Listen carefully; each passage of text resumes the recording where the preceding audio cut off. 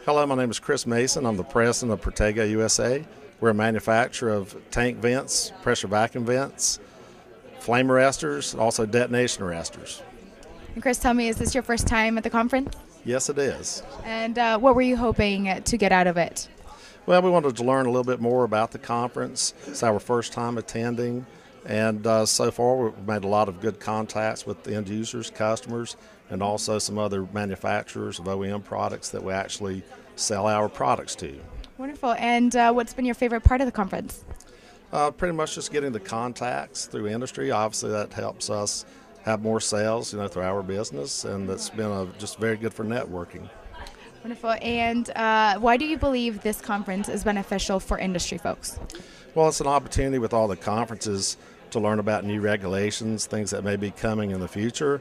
It also gives them a chance to talk to manufacturers so we can explain the technologies that we have and what's available to them. So I think that's it's a good chance for them just to learn more, and overall with both regulations and products as well.